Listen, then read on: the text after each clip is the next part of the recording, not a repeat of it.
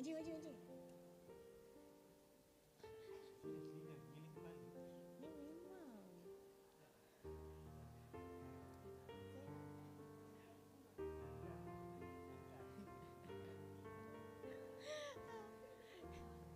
Dah tahu, aku tak tahu. Nervous depan MC.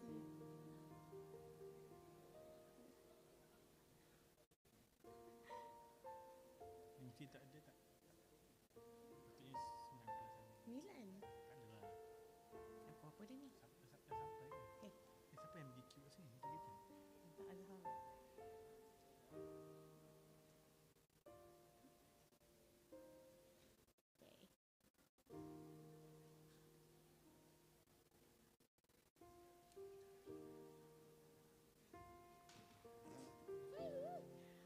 Taksim dulu, sorry.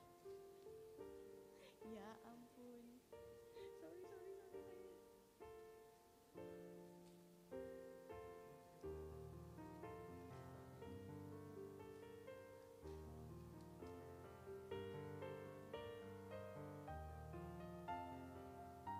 And you're gonna perform the vision.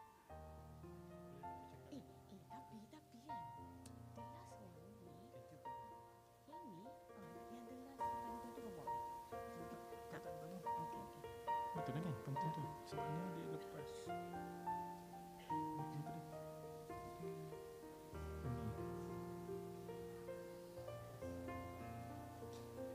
Yes. So, kau tak Sebab- masuk? Ha? Banyak. Ni depan ni. Seram. Depan. Ni. I think can we invite all the students outside to actually come in and just fill in all the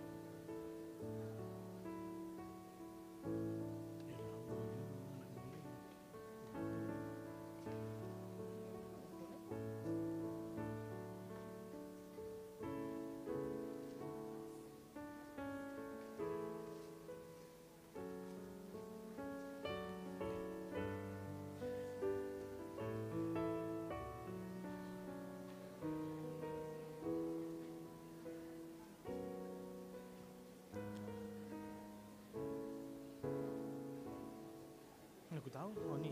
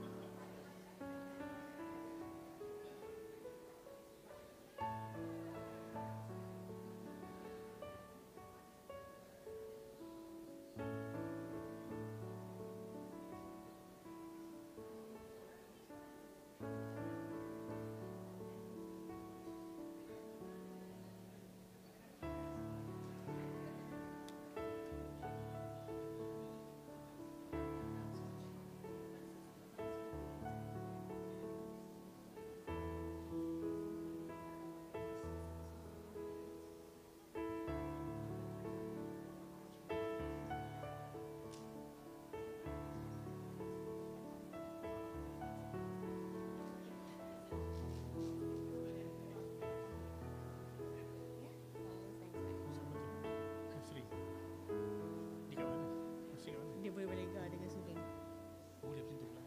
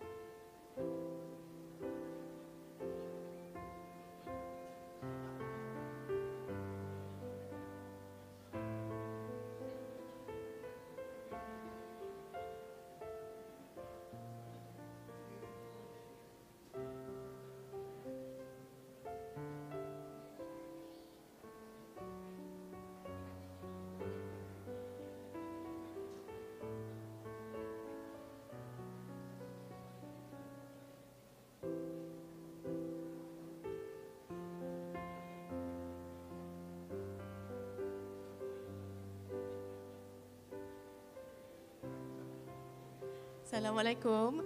Diminta semua bersabar sikit ya. Kita masih menunggu kedatangan VIP-VIP kita. Jangan keluar dulu tau.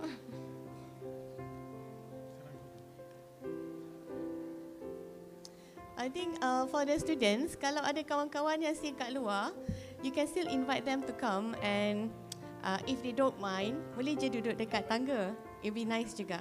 Yeah? Just share them with your friends. Tu air. Aku minta dia hantar. Tak. Air mineral.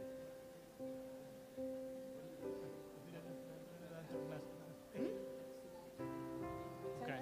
Miss call. Dia minta juga. Dia dapat dah, dia tak tahu. Tak rasa. Oh, okay. Cuma yang tu orang lain tak boleh kot. Maksudnya Profesor Sazzli je kot ada air pun. Yang lambung. Prof Sazzli, ada goblet ke? Enggak Okey. betul. Nak kata apa lagi? Dia tak boleh. Soal tak boleh. Aku nak tu visitor datang semula. Sama ah, apa patient? Kat semula. No, ni. Ada visitor daripada universiti mana tak?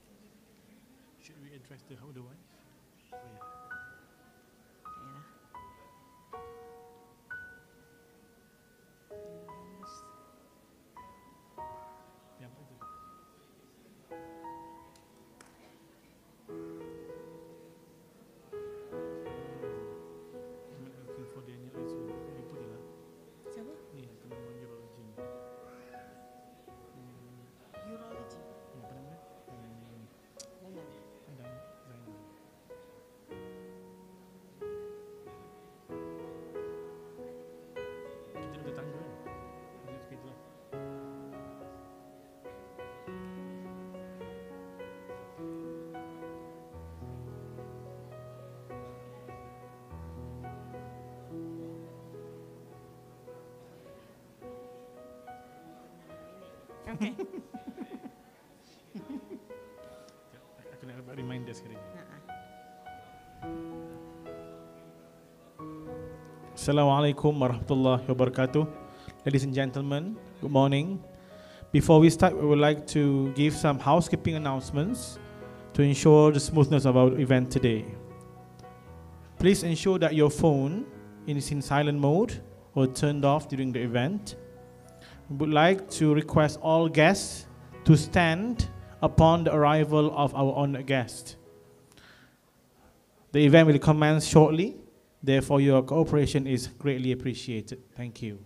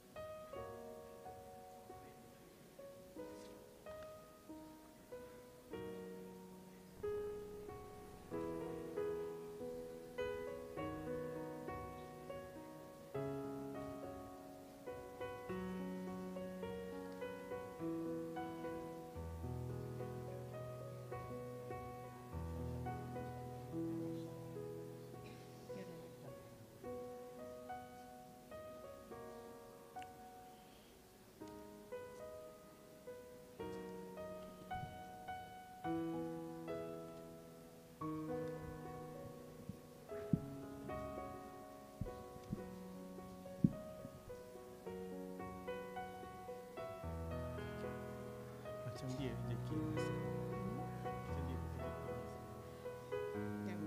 Dia kat atas.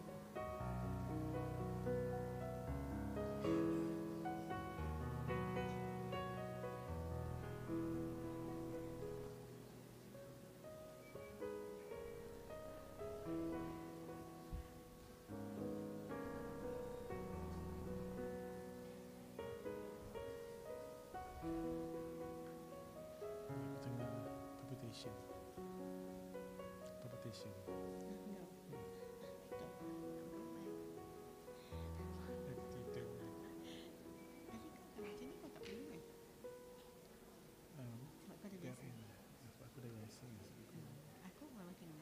Aku makan ubat tu je lah. Especially kalau aku kena stand. Kalau aku kena okay. So, aku rasa aku ada elemen ADHD sikit.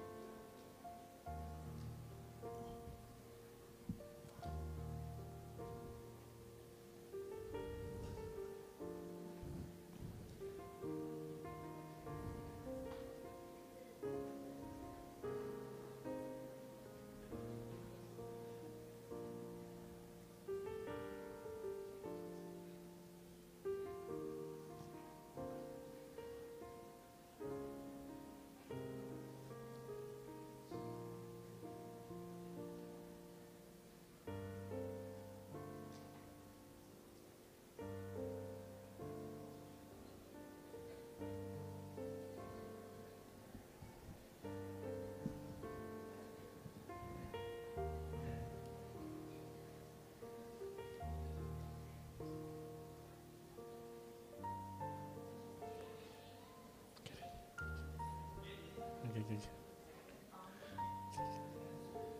Itu seorang. Okay.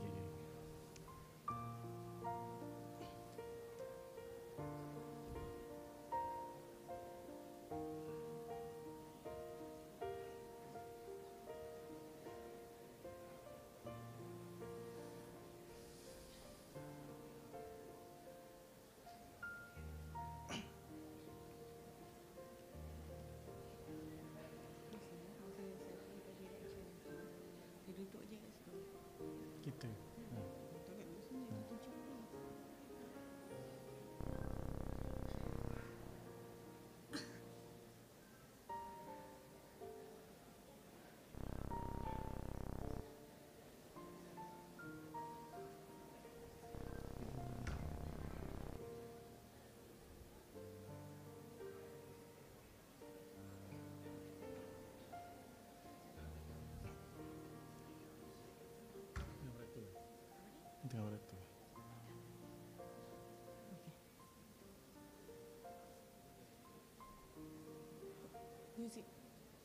Announcing the arrival of Professor Dr. Mizan Hitam, Assistant Vice Chancellor, Institute of Leadership and Development, accompanied by Professor Dr. Nazrul Shuaid, Deputy Dean for Student Affairs, Faculty of Medicine, and the management team of University Technology Mara, UITM, Faculty of Medicine, and Hospital Al-Sultan Abdullah, UITM.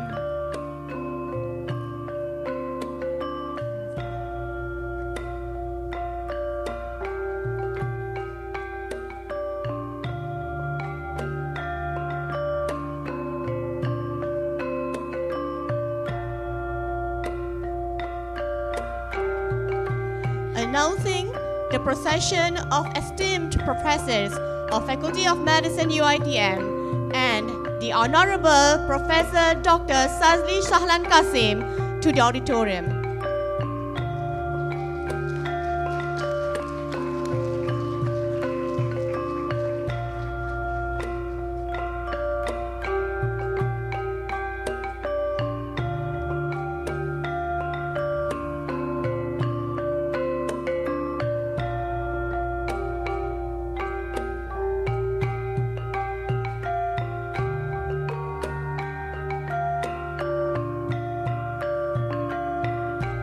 Ladies and gentlemen, we will proceed with Malaysia's national anthem, Negaraku, and the Wawasan Setia Warga UITM.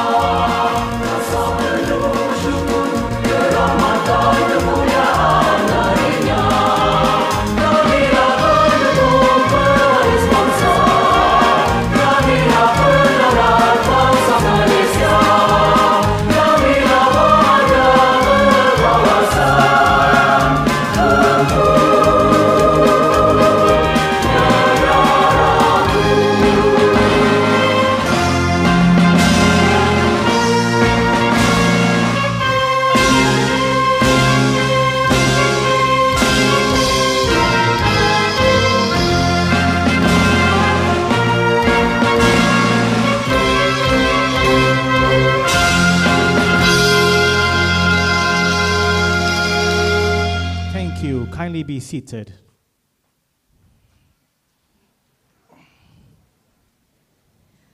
Distinguished guests, ladies and gentlemen, Assalamualaikum and a very good morning. A very warm welcome to each and every one of you. Professor Dr. Mizan Hitam, Assistant Vice Chancellor of the Institute of Leadership and Development, Professor Dr. Sazzli Kasim, Director of the Hospital Al-Sultan Abdullah, UITM, Professor Dr. Ahmad Nazrun Shuid, Deputy Dean for Student Affairs, Faculty of Medicine, UITM, Professor Dr. Ahmad Zubaidi bin Abdul Latif, Director of Hospital Pengajar, University Sultan Zainal Abidin, Professor Dr. Muhammad Zulkifli Abu Bakar, Deputy Director in Clinical, Pusat Perubatan, University Malaya.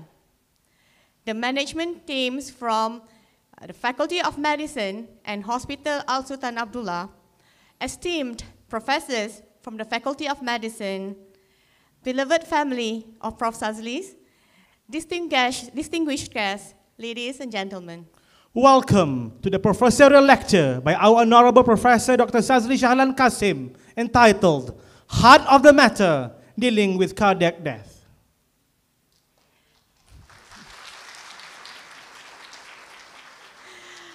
Praise to Allah subhanahu wa ta'ala.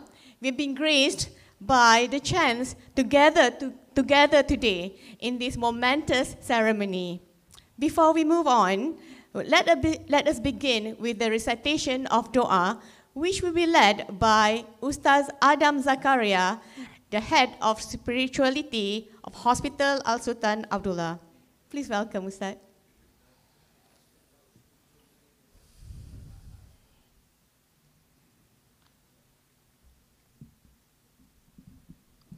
الفاتحة.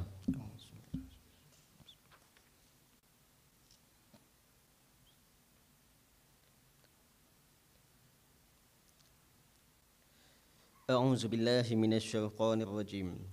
بسم الله الرحمن الرحيم. الحمد لله رب العالمين. حمدا كثيرا طيبا مباركا فيه.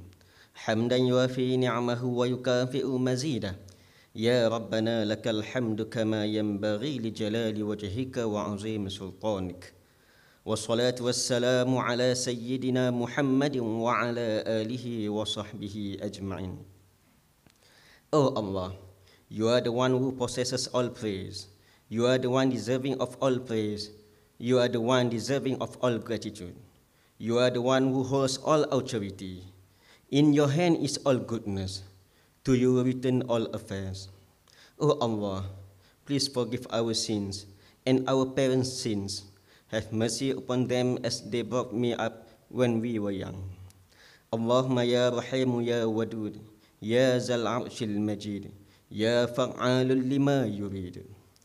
On this blessed day, in conjunction with the professorial lecture by Professor Dr. Sazzli Shahlan Kasim, we beseech thee and grateful towards you in favor of all the infinite blessing to us, to live in safe and prosperous life.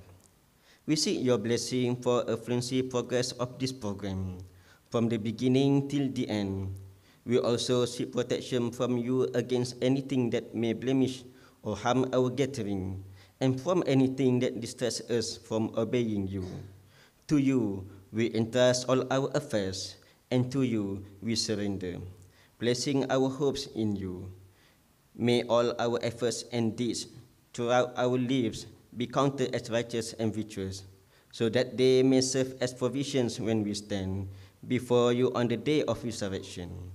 Allahumma ja'al jam'ana haza jam'an marhuma, wa tafarruqna min ba'dihi tafarruqan ma'suma, wa la taj'al fina, wa la ma'ana shaqiyyan, wa la maqrudan, wa la mahruma. ربنا عليك توكلنا وإليك نبنا وإليك المصير. ربنا تقبل منا إنك أنت السميع العليم وتب علينا إنك أنت التواب الرحيم. ربنا آتنا في الدنيا حسنة وفي الآخرة حسنة وقنا عذاب النار. وصلى الله وسلم على سيدنا محمد وعلى آله وصحبه أجمعين والحمد لله رب العالمين. Thank you, Ustad, for the recitation of dua. The middle layer lies the myocardium. The blood flows in the coronary artery. From Cork Island to UITM, now an eminent cardiologist in the country. It is our pleasure to host the professorial lecture today. Myself and Faiza are both juniors at the same medical school, University College Cork, where Professor Sazzli has graduated from. Prof. Sazzli has been an inspiration to the juniors and colleagues throughout his students' days and career life. He has shown us the importance of dreaming big, thinking outside of the box, work hard, but at the same time to have fun, which is not the easiest thing to do. And most importantly, to stay compassionate and also humble. Thank you very much, Prof. Ladies and gentlemen, without further ado, we would like to invite the Honorable Professor Dr. Nazrun Shuaid, Deputy Dean for Student Affairs, Faculty of Medicine, UITM, to give his speech and introduce our honorable speaker. Please welcome, Professor.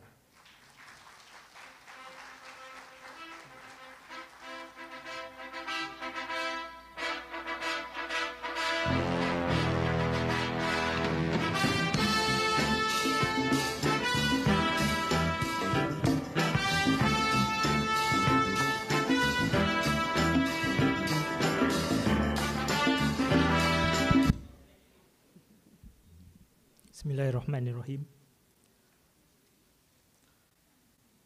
The Honorable Professor Dato Dr.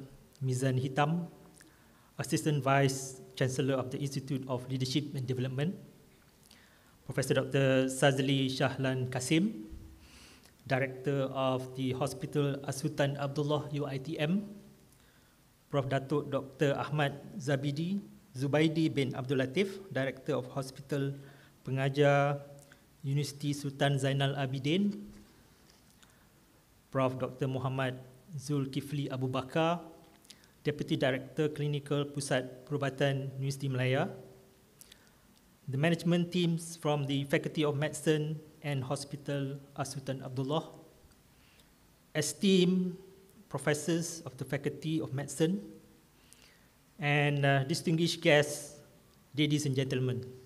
Assalamualaikum warahmatullahi wabarakatuh dan salam sejahtera.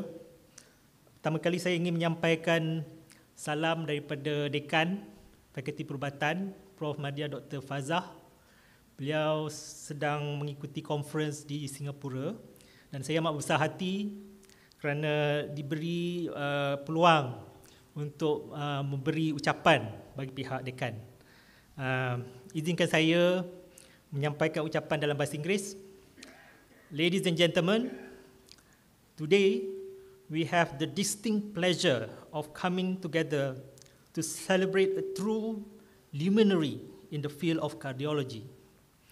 We are here to honor the remarkable achievements and expertise of Professor Dr. Sazzli Shahlan Kasim, whose contributions have made an enduring impression on the field of medicine. Prof. Sazzli's journey in the realm of cardiology symbolizes the culmination of years of unwavering dedication, rigorous research, and selfless teaching. Today's professional lecture represents the pinnacle of an academic career, the culmination of countless hours spent delving into the intricacies of specific area of study.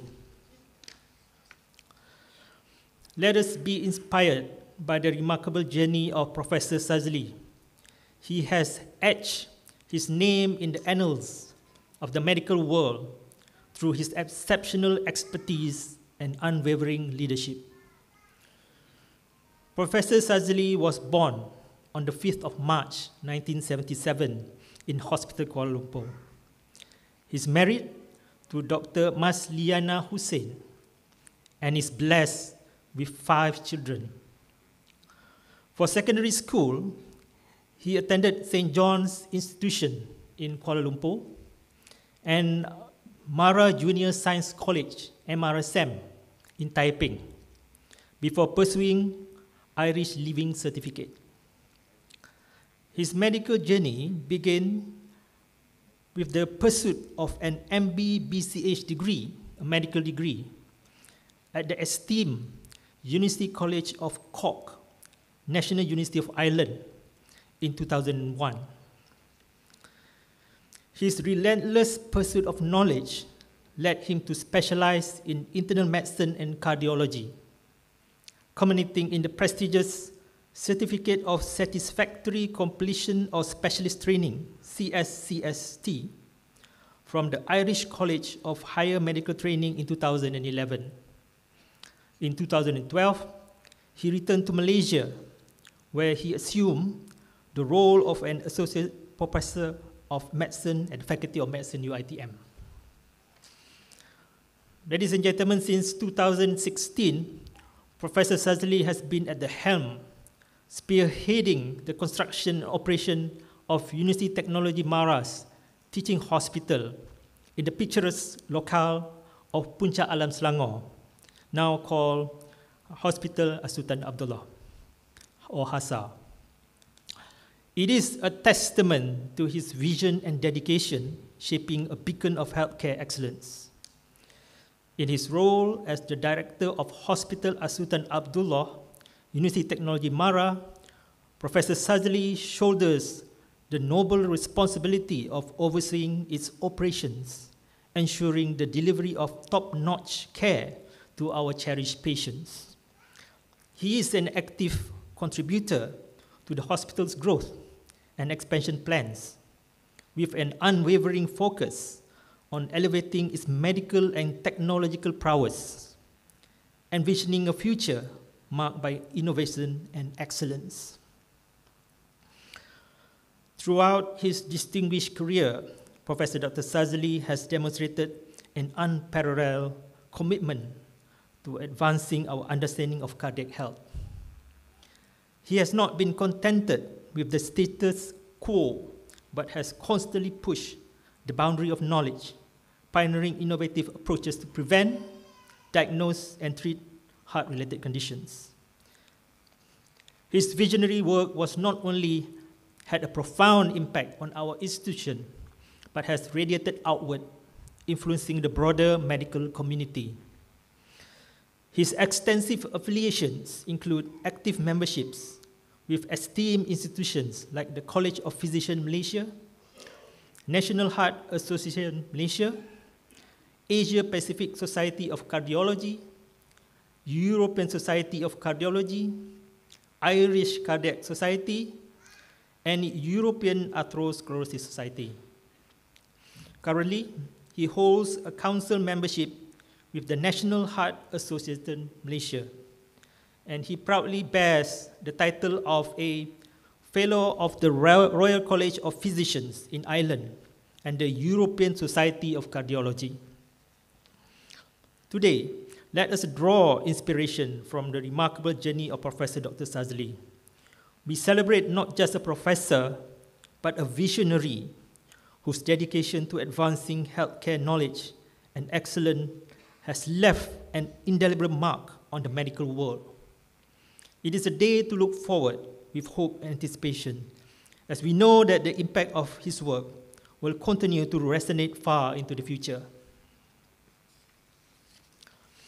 On behalf of the Faculty of Medicine at University Technology Mara, it is my privilege to extend heartfelt congratulations to Professor Dr. Sazzli Shahlan Kasim for reaching this significant milestone in his career. This milestone is not just a testament to his personal achievements, but it also symbolizes his unwavering commitment to the betterment of humanity through the pursuit of medical knowledge and excellence. Once again, congratulations, Prof. Dr. Sazzli Shahlan Kasim. And with that, thank you. Wabillahi taufiq wal hidayah. Wassalamualaikum warahmatullahi wabarakatuh. Thank you, Professor Nazrun. Ladies and gentlemen,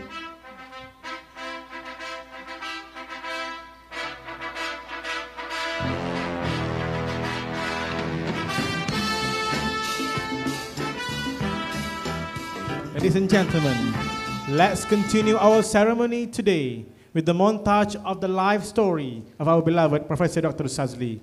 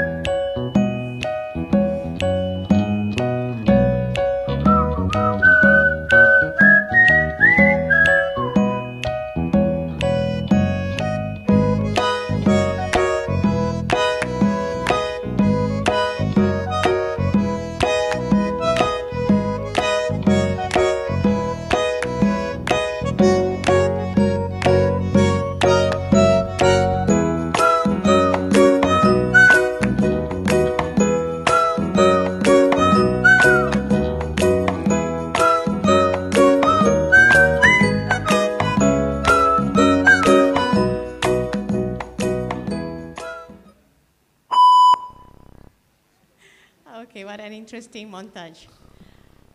Ladies and gentlemen, treatment of ACS includes beta blockers, as the elevation shown on ECG strips. A great physician with astounding researchers, a passionate teacher with great leaderships. We have reached the pinnacle of our event today. We would like to invite the Honorable Professor Dr. Sazzli Shahlan Kasim to deliver his professorial lecture entitled Heart of the Matter, Dealing with Cardiac Death. Please welcome, Prof.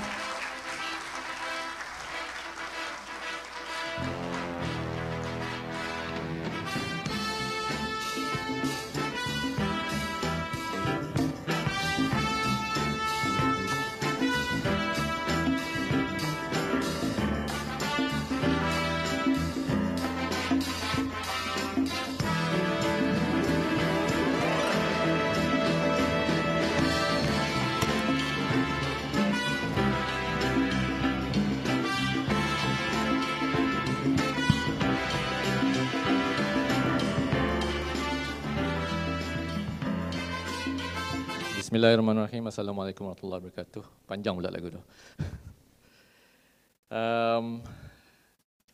Yang saya hormati Prof. Datuk Dr. Mizan Hitam selaku penolong Naib Chancellor daripada Institute of Leadership and Development UiTM. Kalau saya nak sebut satu-satu ni memang panjang. Jadi saya sangat bersyukur dengan kehadiran tetamu-tetamu kehormat, rakan-rakan daripada Fakulti Perubatan, rakan-rakan daripada Hospital Al-Sultan Abdullah, keluarga saya yang saya sayangi, dan juga teman-teman dan juga kenalan daripada sekolah, daripada universiti sehingga sekarang. Selamat datang ke Hospital Al-Sultan Abdullah UiTM. Saya dah terbiasa sangat cakap macam tu, jadi kita mulakan begitu. Pertama sekali, syukur kehadrat ilahi kerana sama-sama kita dapat berkumpul pada hari ini. Saya sangat bertuah dan sangat bersyukur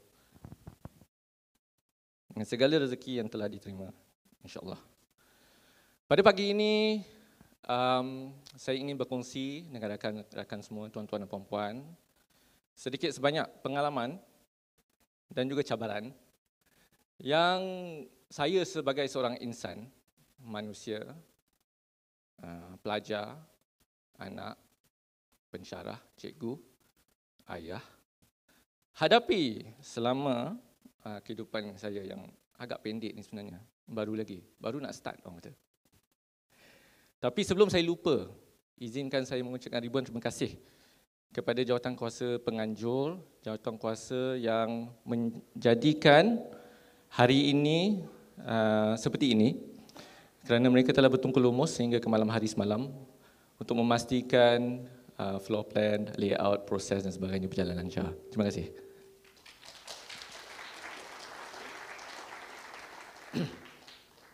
Okey. Izinkan saya berbahasa Inggeris dan berbahasa Malaysia semasa memberi syarahan sarjana ini. Heart of the matter dealing with cardiac death. Sebelum kita bermula, kita kena faham sebenarnya entiti yang berada di hadapan anda ni datangnya dari mana. Sebab seperti Prof. Nasrun kata, anak 5, ada orang kat sebelah saya cakap, 5? Okeylah, saya nak suggest 6 tapi dia tak bagi. Pada mulanya saya bersekolah di sekolah agama. Malangnya sekolah agama St. John's Institution. Kenapa? Saya membesar di Taman Ibu Kota di Gombak. Dan pada masa itu adalah antara sekolah yang terbaik. Ada history dia, Datuk Seri Najib, mantan Perdana Menteri kita pun pernah pergi situ. Dan adik-beradik dan rakan-rakannya. Jadi adalah salah satu sekolah yang bagus. Masih lagi salah satu sekolah yang terbaik di Kuala Lumpur dan di Malaysia pada masa ini. Pelajar-pelajarnya sangat kreatif. Di St. John's, antara logo yang kami banggakan adalah burung helang. Eagle. Dan eagle ni fungsinya, dia akan terbang tinggi, dia akan pantau, dia akan nampak dengan matanya yang tajam. Bila dia lapar, dia terjun. Dia makan. Lepas tu dia pergilah hilang. Dia tak sibuk pun. Tapi orang nampak dia terbang. It's such a symbolic representation of a person, of life, to be able to oversee in macro and micro manner. Itu eagle dia. Setelah itu, setelah SRP, I did not do PMR, SRP. Belum that young. Saya telah berhijrah ke Taiping. Satu bandar yang sangat kuat hujannya. Ramai senior-senior dan junior-junior saya daripada Taiping pun kat sini. Dr. Izzat, senior saya. Sebab dia tak bully saya. Dr. Syafina, junior saya. Dan di Taiping, saya alami masalah yang lain daripada di St. John. Kalau di St. John sekolah bandar, jadi masyarakat dia berbeza. Habis sekolah pergi lepak, isap ukuk, clubbing dan sebagainya. Hakikat, saya budak baik, rumah jauh. Di Taiping, rata-ratanya majoritinya adalah rakan-rakan daripada kalangan Bumi Putra. Dan waktu itu saya berkenalan dengan rakan-rakan cakap Kelantan, Kedah, Sabah, Sarawak dan sebagainya. Agak kekok untuk budak bandar. Tapi alhamdulillah, mereka jugalah yang menjadi rakan dan sahabat rapat sehingga sekarang. Setelah di Taiping, kita belajar mengenai kehidupan. Alhamdulillah saya mendapat beasiswa tajaan MARA dan saya end up dekat Ireland. Cerita di Ireland ni pelik sikit. Masa tu baru umur 17 tahun. Tu saya baru nak mendaftar dengan rakan saya Hisham Talib, Muhammad Syaril, Hud Azlan, semuanya ada di sini untuk English course pada bulan 12, SPM pada bulan 11. Dan sewaktu hari mendaftar, telefon berbunyi dan saya diberi berita sebenarnya dapat beasiswa ke Ireland. Gembira sebab saya ingat saya ke London. London kotanya tinggi, megah, hebat, selalu dengar tengok dalam TV. Bila landing pesawat pada bulan 1 di Ireland, 5 hari bulan 1 di Ireland, pesawat pun turun, saya tengok keluar tingkap, hijau. Ada tumpuk-tumpuk putih, ingat awan. Rupanya kambing biri-biri. Apabila landing, saya tengok Hud bersama saya. Kita ni kena tipu ke? Lama duduk di situ, 18 tahun. Setelah buat foundation dia, Living Cert, ke degree, ke subspecialty training, sehinggalah saya habis. Pengalaman selama 18 tahun di negara orang telah banyak mengajar.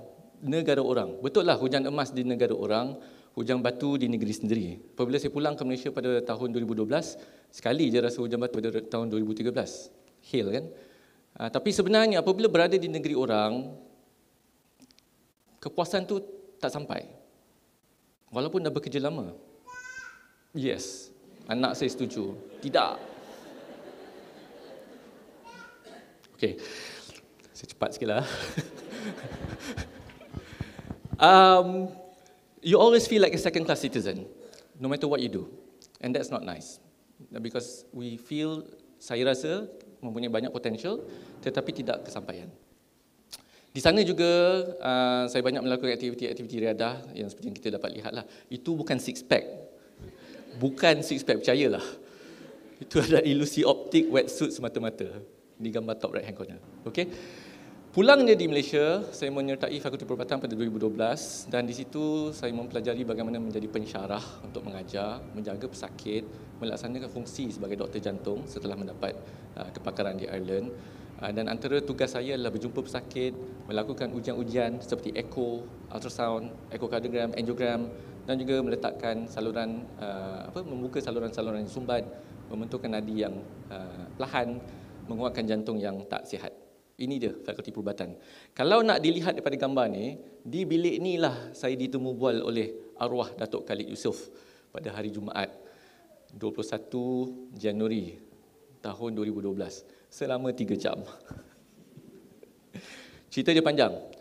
Sebelum tu, seminggu sebelum tu saya telah pergi ke bangunan CTC di sini. Dan di tingkap 4 ni saya duduk dekat tingkap ni dengan Dr. Zubin. Dr. Zubin ada sini? Secara maya aku dia di klinik dengan Dr. Zubin. Masa tu dia dalam training. Saya masuk ke dalam bilik bedah tu. Saya nampak Dr. Zubin tengah bedah. Bila saya masuk, saya cakap dekat ada 2 warga emas di sebelah kiri tu, saya nak jumpa Dr. Zubin. Oh, dia dalam tengah operate. Okey, saya jumpa staffnya, saya nak jumpa Dr. Zubin. Oh, dia kat dalam tengah operate. Okey. Saya tak perasannya 2 warga emas tu sebenarnya adalah arwah Datuk Khalid dan juga Pak Lah. Malu sedikitlah ketika tu. Tu pasal saya kena tarbiyah 3 jam di pejabat atas ni. Masya Allah. Lepas tu terus join UiTM. UiTM untung sebab saya sikit lagi nak masuk UKM. Tapi UKM lambat bagi interview. Alhamdulillah. Antara fungsi saya sebagai seorang pakar jantung adalah untuk menjaga pesakit jantung, obviously. Saya juga melakukan prosedur-prosedur jantung seperti membantu orang yang kena serangan sakit jantung, membuka saluran sumbat. Ini adalah senario kalau saya tak ada dekat Hospital Al-Sultan ni, saya berada di Sungai Buloh, macam inilah keadaan saya. Atau mungkin di tempat lain, tapi biasanya macam itulah. Bila kita membedah saluran jantung. Saya harus berterima kasih kepada Datuk Dr. Amin, Profesor Datuk Amin, kerana pada tahun 2015 saya kena slip disc, tak kelakar. Bila kita operate jantung macam ni, kita kena pakai baju besi untuk mengelakkan sinar X daripada mesin X-ray ni. Kalau tak pakai, show cancer punya. Baju besi itu 7 kg. 7 kg sayang. As heavy as you. Nah, apabila you operate selama 2-3 jam, kadang-kadang 4 jam, lama-lama tulang belakang tu sakit. Saya pergi ke Datuk Amin, Datuk saya tak boleh operate lagi sakit belakang. Datuk kata tak apa, you cuba try dengan benda lain. So dia belikan saya satu alat ni namanya zero gravity. Gantung pelindung sinaran X tu daripada ceiling untuk membenarkan kita operate 4 jam. Memang dia tak sayang saya, dia nak saya mati awal. Lanjutan daripada itu, saya juga ingin berterima kasih kepada Prof. Dr. Fauzi yang ada klinik pada pagi ini, tapi kita sempat jumpa pagi tadi. Kerana pada tahun 2016, dia telah bertanya kepada saya sama ada saya boleh menjadi pengarah di Hospital Al-Sultan, pengarah Hospital UiTM. Saya cakap saya tak pandai, saya jaga jantung bolehlah. Tapi dia kata, you boleh. Tapi saya cakap saya kena belajar. You nak belajar kat mana? Dari dulu saya nak belajar kat London. Kena tipu pergi Ireland. So saya dapat pergi London. London School of Economics. Di mana saya buat Masters in Health Economics, sort of like an MBA. Dan banyak lagi modul. Dan alhamdulillah faedahnya sangat ketara. Ini adalah hasil daripada anugerah dana kecemerlangan daripada UiTM yang sponsor sebanyak 200,000. Ini 2020 masa graduation. Dan setelah itu menjadi pengarah hospital dan sekarang kita sibuk memberi balik kepada komuniti. Macam pada minggu lepas saya memberi syarahan kepada pelajar-pelajar tahun 4 dan tingkatan 4 dan tingkatan 5 di UIA untuk membantu kerjaya mereka. Okey. That is my story. That is my journey for my life. I can finish the professorial lecture like right here kalau semua orang setuju. Tapi saya rasa saya sambunglah. Okey. What is cardiac death? Apa itu kematian jantung? Kematian jantung ni ialah semua orang pasti mati. Itu memang syarat lah. Okay? Tapi kita selalu dengar orang mati mengejut dan kita selalu tanya itu disebabkan oleh jantung ke? Anda semua perlu tahu, mati mengejut tu biasanya disebabkan oleh jantung tu berhenti. Kadang-kadang boleh disebabkan oleh pendarahan dalam otak. Kadang-kadang boleh disebabkan oleh salur darah utama dalam badan terkoyak. Kadang-kadang boleh disebabkan oleh aortic aneurysm seperti yang telah berlaku kepada ayah saya. Masih hidup sekarang ni, dia orang ada di rumah. Terlupa saya nak ucapkan hello kepada mereka. Tapi itu adalah punca-punca orang mati. Kematian daripada penyakit jantung ni banyak puncanya. Dan malangnya, sadly, penyakit jantung ni masih menjadi pembunuh nombor 1 di Malaysia dan di dunia for the past 20 years. Tak ada ubah pun. Before 20 years, penyakit berjangkit, TB, pneumonia, sepsis. Tapi for the past 20 years, memang urbanization, modernization telah berlaku dan kebanyakan kematian adalah disebabkan oleh penyakit jantung. Ya? Cuma pada tahun lepas sahaja, COVID berjaya memotong kematian daripada penyakit jantung. Kita tewas. Alhamdulillah. Seperti yang saya cakap, penyakit jantung tu kalau dia nak membunuh, kadang-kadang kita nampak orang tu ada serangan sakit jantung, atau dia ada penyakit jantung, lemah jantung, atau injap je boncor. Dan penyakit tu menjadi penyakit kronik. Lama-lama jantung dia lemah dan dia tak dapat fungsi, organ-organ lain akan shut down dan dia pun akan menemui ajal. Ya? Tetapi ada juga segelintir orang yang tak sampai di situ. Tiba-tiba dijumpai mati. Sudden cardiac arrest. Tiba-tiba tak bangun dari tidur. Tiba-tiba lepas main bola, tengah duduk-duduk, tidur, pengsan dan tak bangun. Banyak juga berlaku. Dan ini namanya sudden cardiac arrest. Kebanyakan punca sudden cardiac arrest adalah disebabkan oleh penyakit coronary, masalah di dalam saluran-saluran darah jantung. Saya akan jelaskan lagi sebentar lagi. Tetapi ada juga disebabkan oleh penyakit genetik dan ada juga disebabkan oleh benda-benda yang lebih pelik. Radang dalam badan. Infection, macam COVID di mana ramai orang yang kena COVID, myocarditis, ada juga yang tiba-tiba mati. Begitu je cerita dia. Dan walaupun kita telah menengahkan pelbagai polisi kerajaan untuk membantras dan mengurangkan risiko dan beban penyakit jantung, polisi untuk screening, strategi untuk memastikan pesakit ambil ubat, polisi untuk tidak merokok dan sebagainya yang boleh didapati di website KKM, beban penyakit jantung tidak berkurangan. Slide ni saya ambil daripada rakan saya, Dr. Fezul. Pada beberapa minggu lepas, kita telah mengadakan satu conference di KL. Fezul menyertai secara online. Saya dan juga Alan Fong, iaitu Presiden National Heart Association, yang diwakili oleh Mr. Sanichi berada di sini, berada dalam conference tu, dan kami sibuk membincangkan mengenai beban penyakit jantung. Sesi ini diadakan secara live di Facebook bersama dengan Bernama Radio. Dan saya pernah juga meneliti paras kolesterol. Sebenarnya intervensi-intervensi yang dilakukan oleh kerajaan, oleh negara-negara lain ada faedah dia. Kalau kita lihat mereka-mereka yang kena serangan sakit jantung, those who are coming in with a heart attack, memang boleh nampak kolesterol dia adalah lebih rendah daripada mereka yang tak makan ubat, for example. Maksudnya, orang yang berisiko mendapat ubat. Dan mereka ni mempunyai paras kolesterol yang lebih rendah daripada sebelumnya. Therefore, beban serangan sakit jantung tu sebenarnya adalah lower. Kalau dilihat daripada segi population level, daripada Malaysia, beban risiko penyakit jantung ni seperti merokok, darah tinggi, kolesterol, diabetes, semakin menaik. 1 in 5 have diabetes. Okay? And that is a problem. It's not cheap. Selaku pengarah hospital, saya tengok kos-kos ubat diabetes, jantung, ya Prof. Rana, tinggi. Mereka prescribe, saya kena countersign. Berjuta. Kepada impact dia kepada kerajaan, berbilion. Kalau dilihat the burden of healthcare financing, indirect cost maksudnya you kena sakit jantung, you tak boleh kerja, betul? Minta MC, kadang-kadang sebulan, kadang-kadang 6 bulan. You lepas bypass, you tak boleh kerja, 3 bulan, betul? Kan? Kadang-kadang 6 months, kena buat cardiac rehab. You kena lemah jantung, dah tak boleh kerja lagi dah, tak mampu, minta pencen ilat. That's loss of economic income, loss of productivity. Sama dia mati, langsunglah tak boleh kerja, meninggalkan anak-anak kecil, atau you tak boleh datang kerja.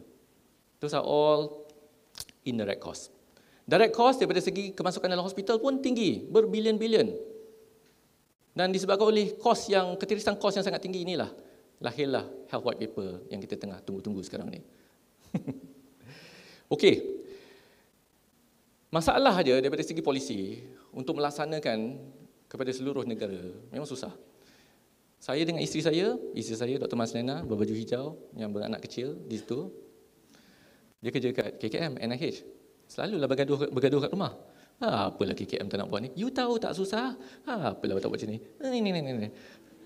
Boring gila conversation kat rumah, percayalah. Tapi that's the reality. We are both fighting the same battle. We want to reduce death. We want people to live longer. We want people to live healthier. But it's impossible. It's challenging. It's very, very difficult because of all the weaknesses yang you can see on the slide here. All the threats that you can see on the slide here. Kita nak ban smoking, tak dapat. Kita try to enforce the rule, reverse. Kita try to prevent people smoking in restaurants. People still smoke, don't tak kisah pun. They are not brought up the same way as other people. Japan can do it. In Ireland, in 2005, smoking ban. The whole country, tak boleh isap okok dalam bangunan tertutup. Semua orang comply. 2 years later, saya selaku trainee jantung masa tu, tidur aman damai, tak payah dipanggil masuk untuk membedah secara mengejut. Kes-kes serangan sakit jantung. Turun, jatuh. That is the benefit of a strong policy. But we don't have it, insyaAllah.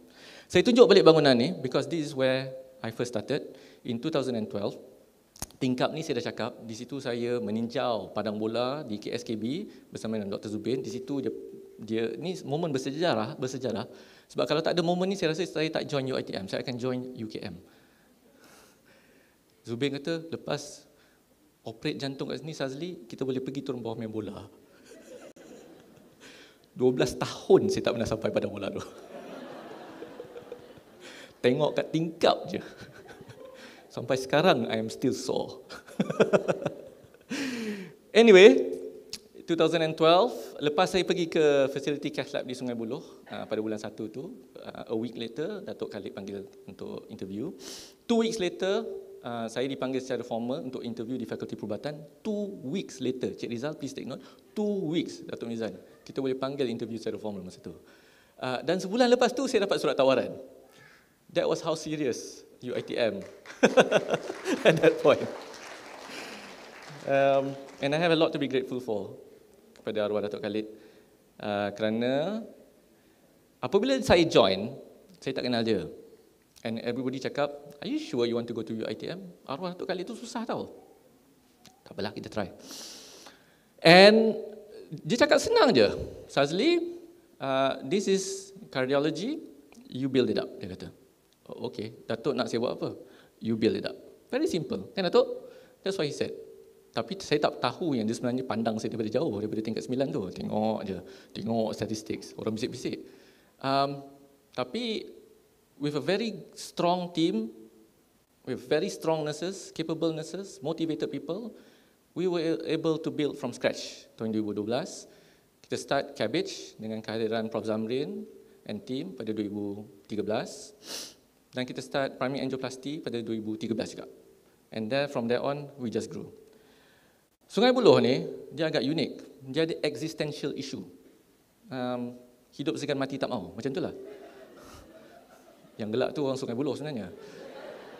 Dia punya pasal lah kita pening. Kita dah wujudkan Fakulti Perubatan di Sungai Buloh. Kita wujudkan hospital yang KPT tak tahu, by the way. Kita tarik bajet daripada universiti pun bengang. Kita operasikan pusat jantung dengan niat nak menyelamatkan nyawa orang, jadi universiti tak boleh shut down.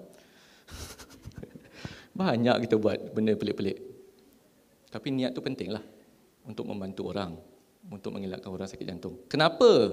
Sebab masa tu Fakulti Perubatan berada di Hostel Sungai Buloh dan Hostel Selayang.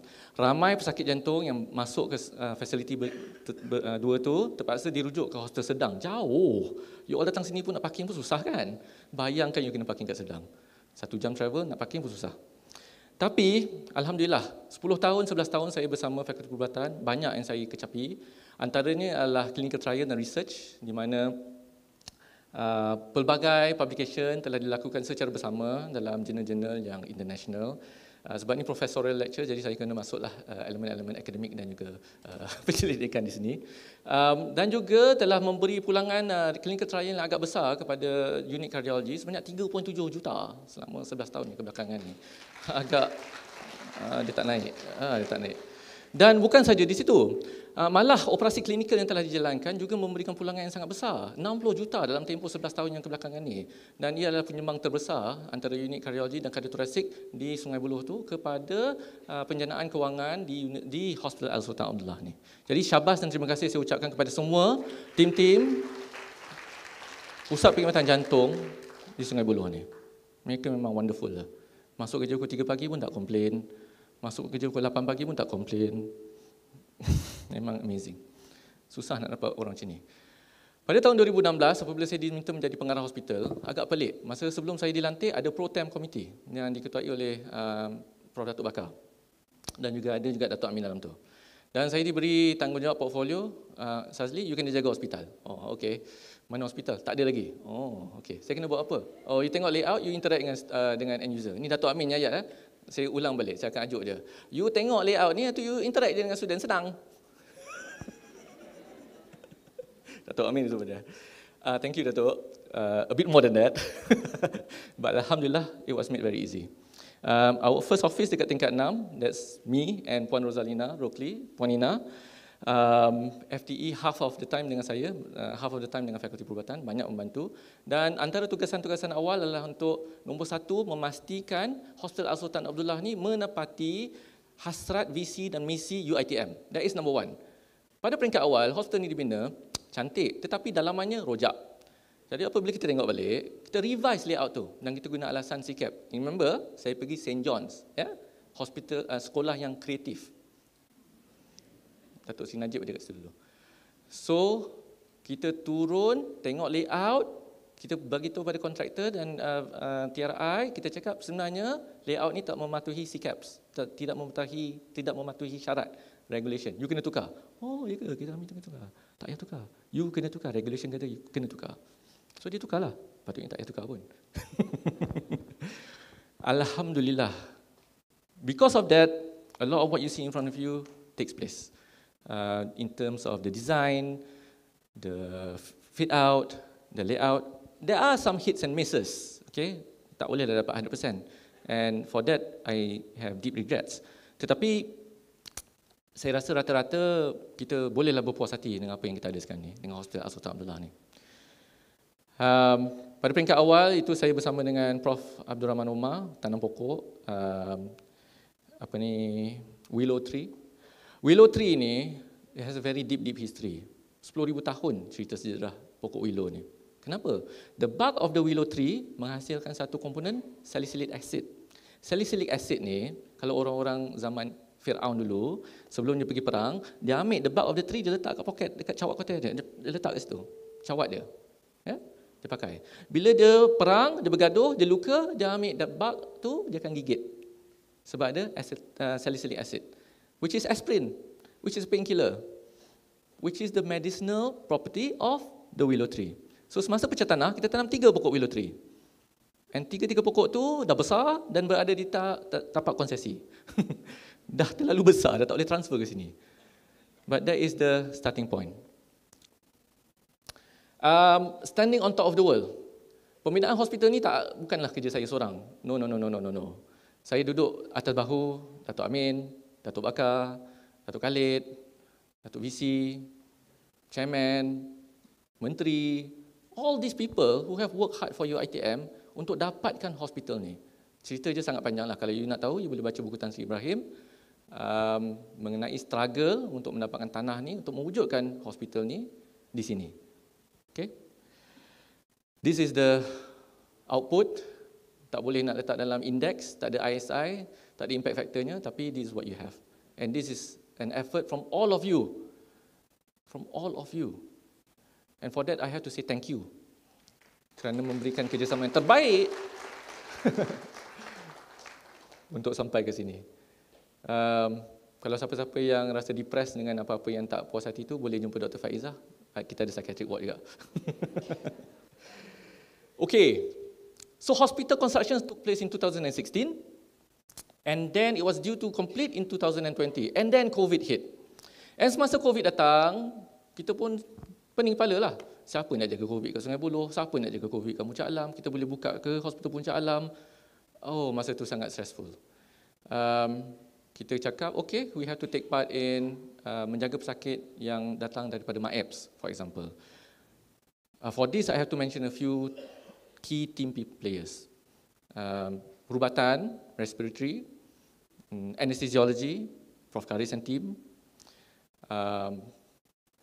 Respiratory, my staff nurses dekat Sungai Buloh masa tu, where tanpa segan silu lah, without dropping the baton at all. Kita cakap we have to convert 10 more ICU beds dekat tingkat 4. The next day, siap. Kita cakap kita kena buka ward 4 tingkat 4 tu, buka 10 katil, ambil all patient dengan high flow nasal cannula. The next day, siap.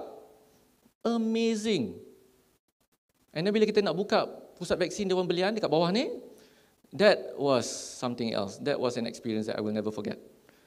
Because it was not just me, but the whole of university.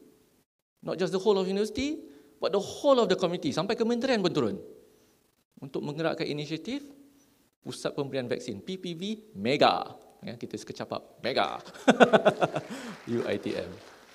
And from that activity alone, we were able to vaccinate about 100,000. Not as much as Dato' Ilmu Hizam di the World Trade Center KL. That is megatron level of pusat vaksin, but we aspire to be. And from that experience, we made many, many friends. Alhamdulillah. Now, the topic is heart disease, betul? And I've shown you how, despite all our policy, we've not been able to reduce heart disease, betul? And I've shown you how one of our UITM contribution, kita produce cardiology, kita produce researchers, kita produce cardiothoracic team, kita produce staff nurses yang berkemampuan, kita produce master student, tapi we're still not seeing a drop in cardiovascular disease, maybe too early, betul? What can reduce cardiovascular disease? Ni, COVID. A microscopic virus that you cannot see, took the whole country by surprise. Focus on this graph, bottom left. That is the number of heart attack. Semasa kita lockdown, tahun 2020 dulu, it actually dropped. This is the number of stents yang doktor-doktor jantung letak. It actually dropped. Ramai cardiologist yang dah ready nak terjun bangunan, especially in private. Loss of income, tak boleh letak stents.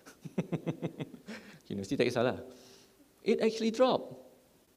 Another evidence is that puasa di bulan Ramadan. Apabila puasa, risiko untuk kena serangan sakit jantung pun turun.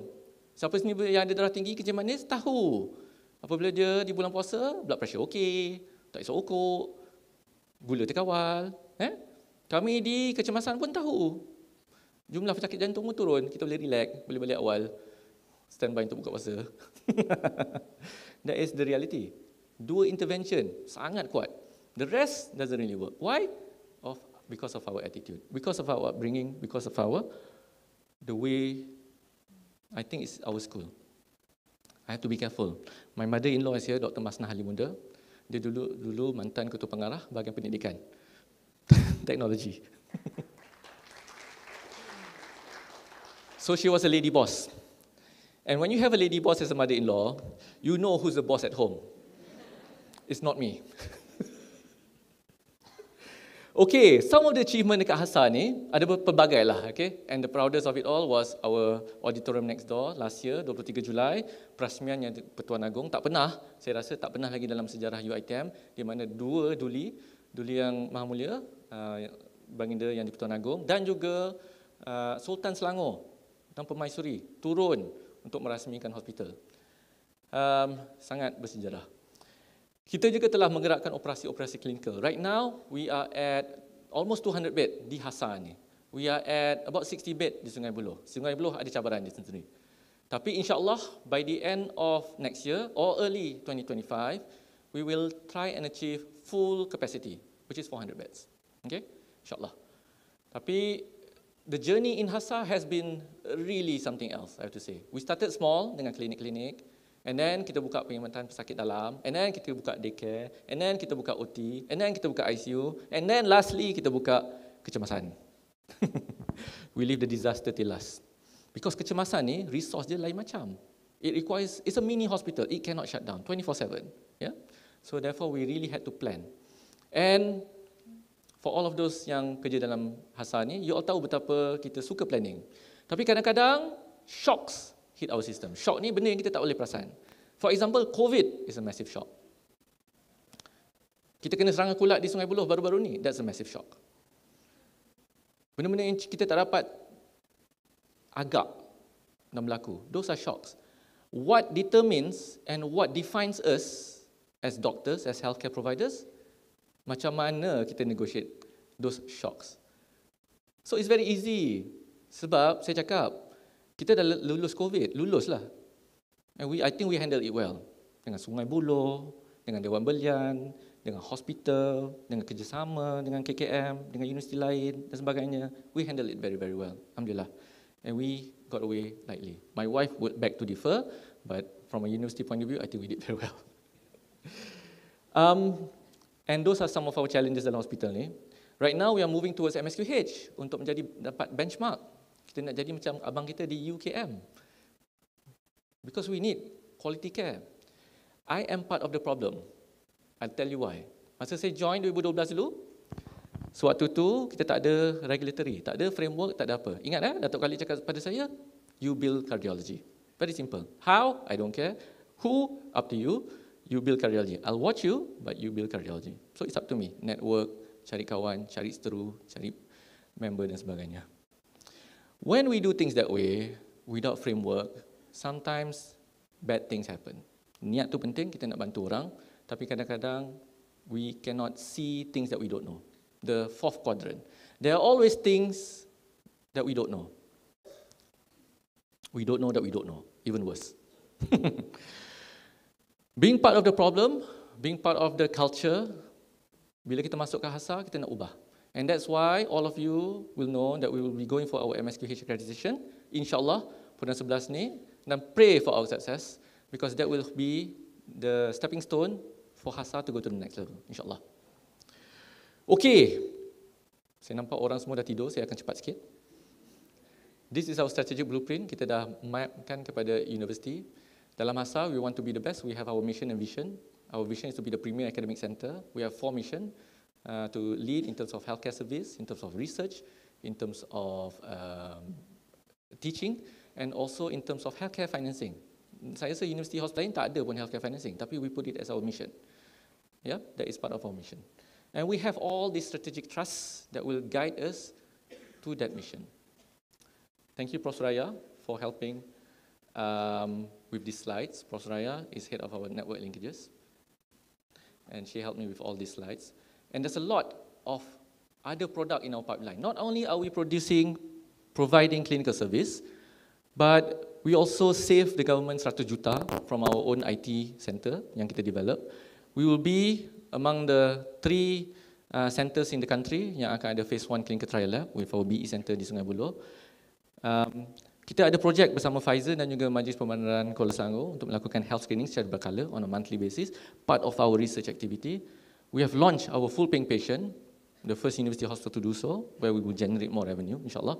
And also we have started providing health screening to our staff and patient. Where do we go from there? As a hospital provider, is the next step untuk membesar lagi. So kita dah propose another 600 bed untuk Hospital Al-Sultan di tanah sebelah ni, 18 ekar.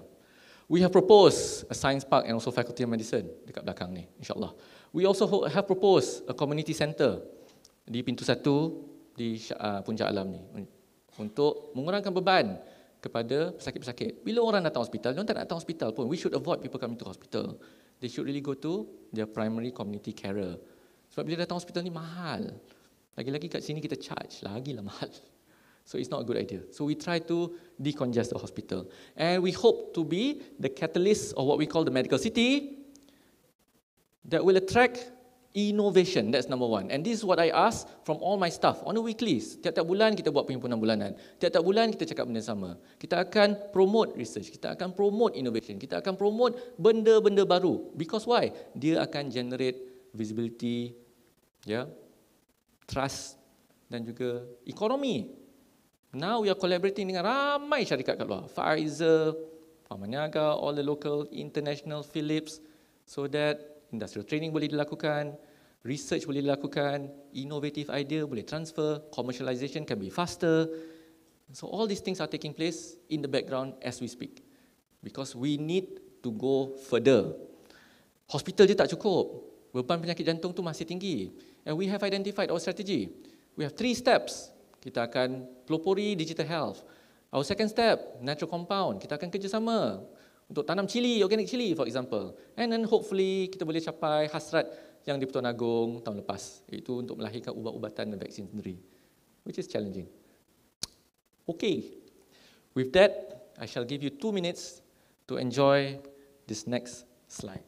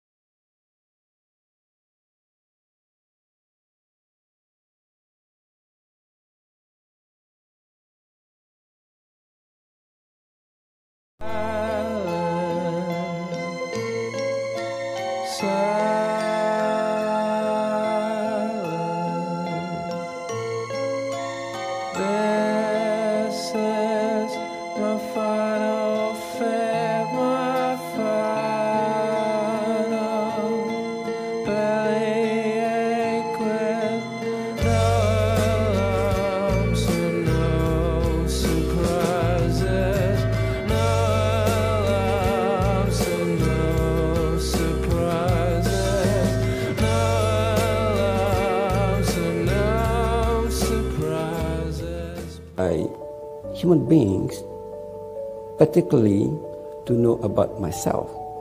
You know, what makes the world to move forward is knowledge and application of knowledge.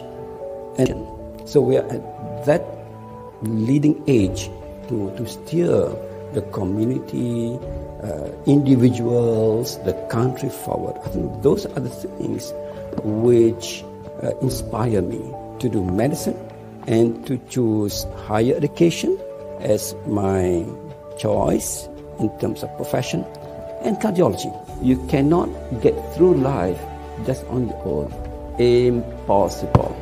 You need to work with people, you need to have mentors, you need to have friends. You don't have to invent the wheel yourself each and every time. Work with brilliant people. Team up or get into teams within or outside the country.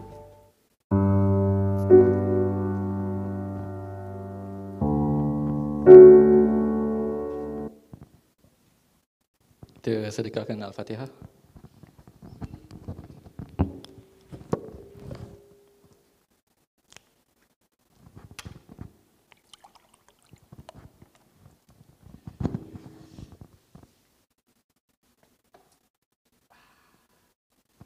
Okay, now comes the second part.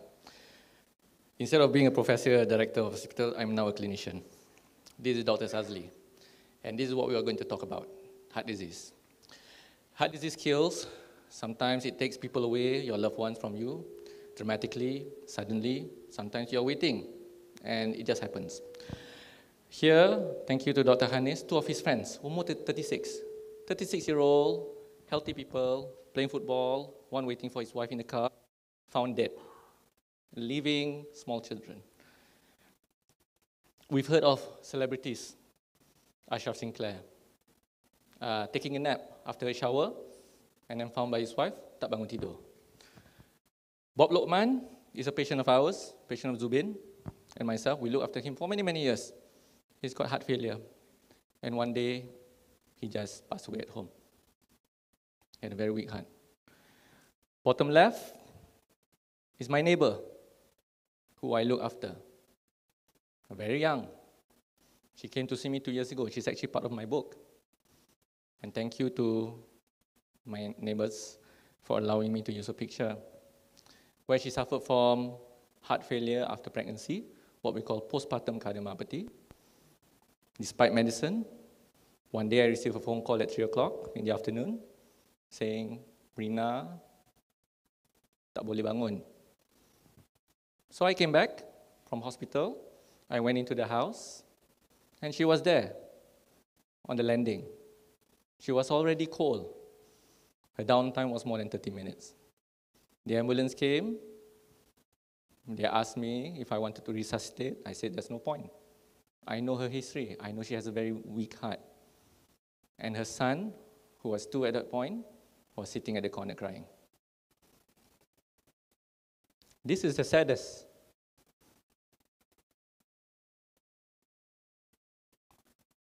That's my cousin.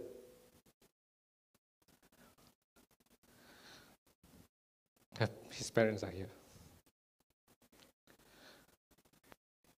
And one day while I was in Pangko, I received a phone call saying, after Asar, he prayed, and he just didn't wake up.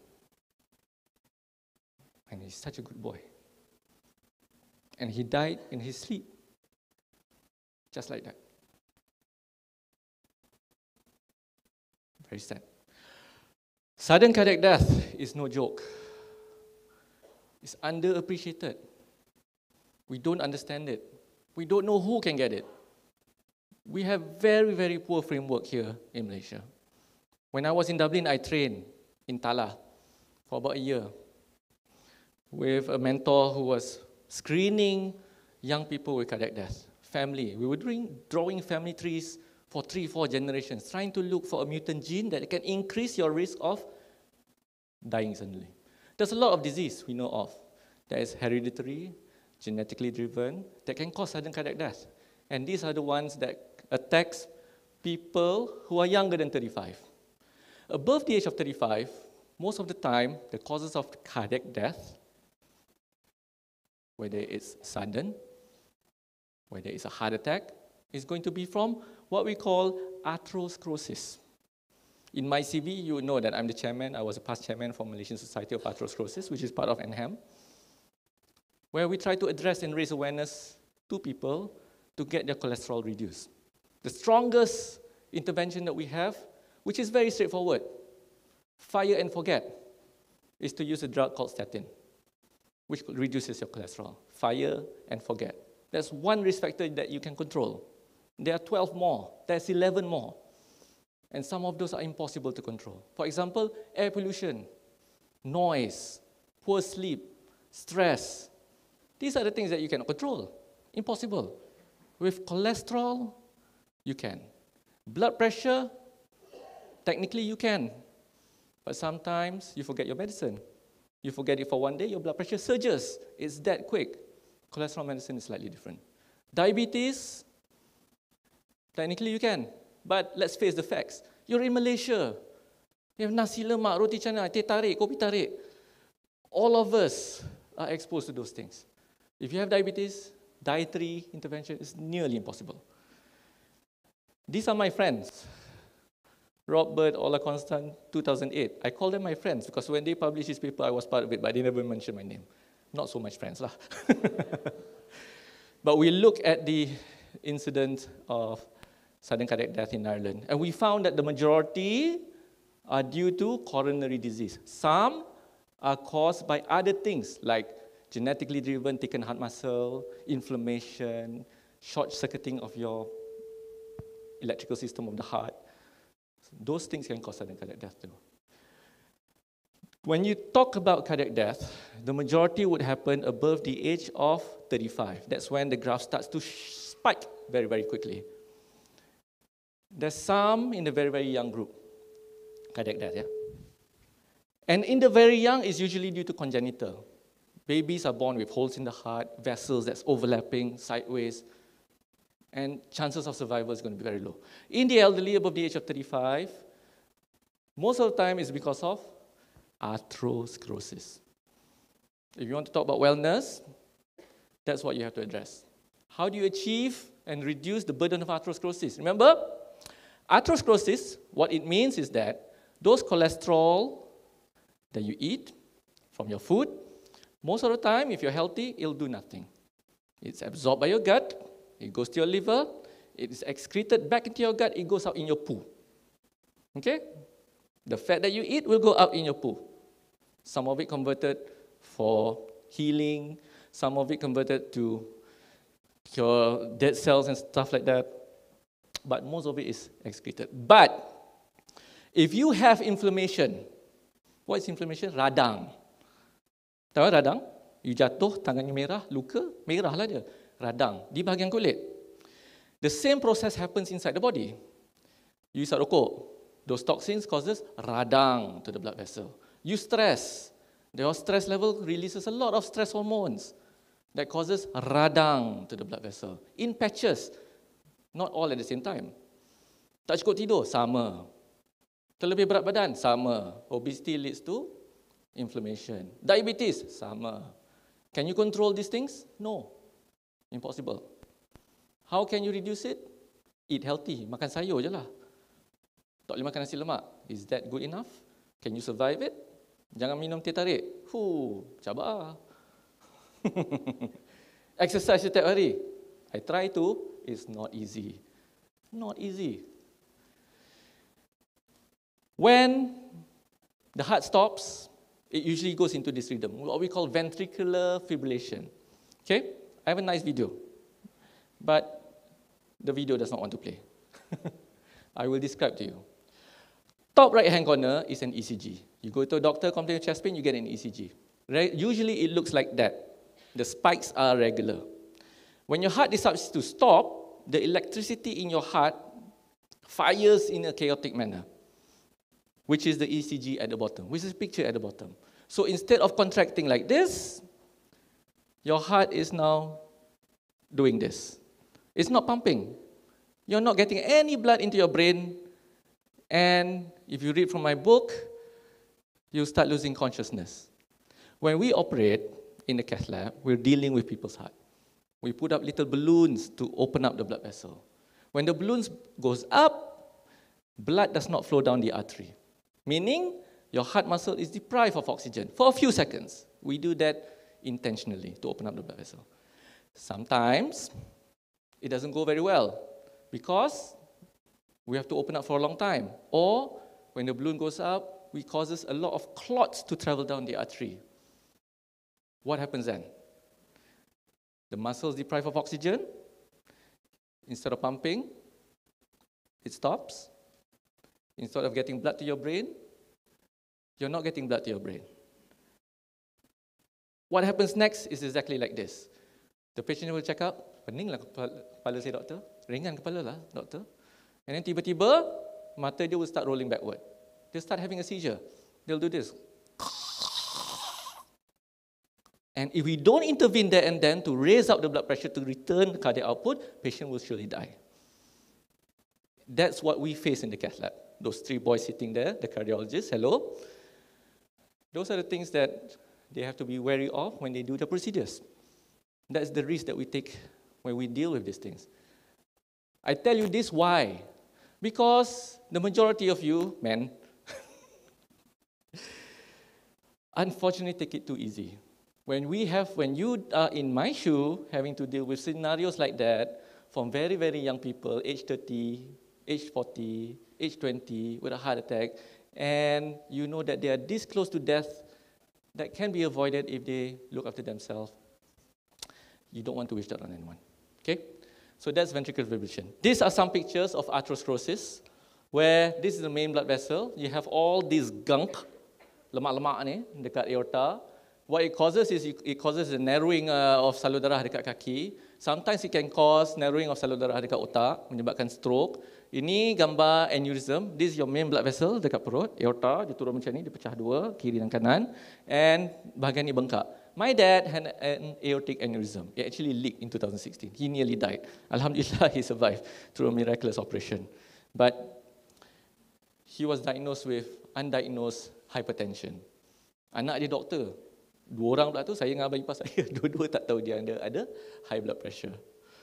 But that's part of the reason why he had the aneurysm. He survived, alhamdulillah. I'm very big into atherosclerosis and inflammation. I talk about it all the time. This was a couple of weeks ago where we gave a lecture at KL. And I will bore you with this process because you need to know. What will happen bila you dah makan lemak-lemak tu is that diserap dalam hati, lebihan tu masuk dalam salur darah. LDL cholesterol, your bad cholesterol itself, most of the time kalau you healthy, tak ada radang, tak ada masalah. Tapi kalau salur darah tu ada radang, because of hisap rokok, stres, tak cukup tidur, diabetes, obesity dan sebagainya, it starts to attract all this bad cholesterol to stick to the blood vessel. And that's the problem. This is why you have this process. That bad cholesterol will start to go into the surface, and it is eaten up by one of the cells. It becomes a foam cell, a macrophage.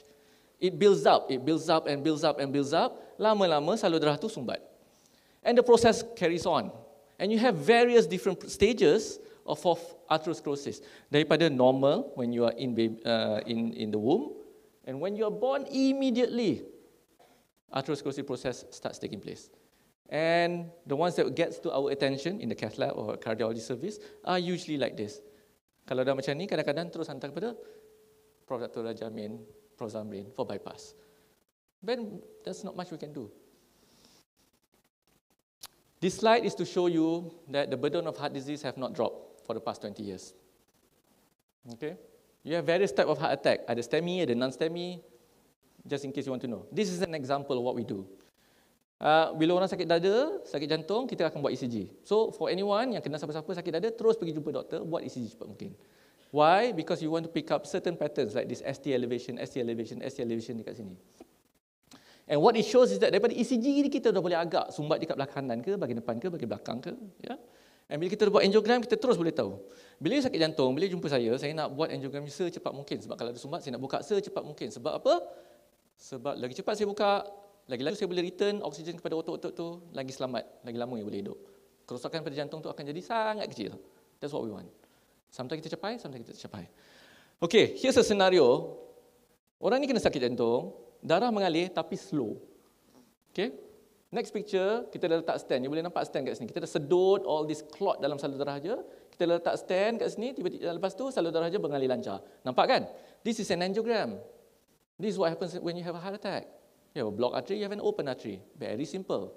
Okay, this guy nearly died, but he didn't. Remember, 50% of people yang kena heart attack will not make it. 50%. A lot of the time yang datang hospital tu, they will have a mortality rate of between 10 to 20%, depending.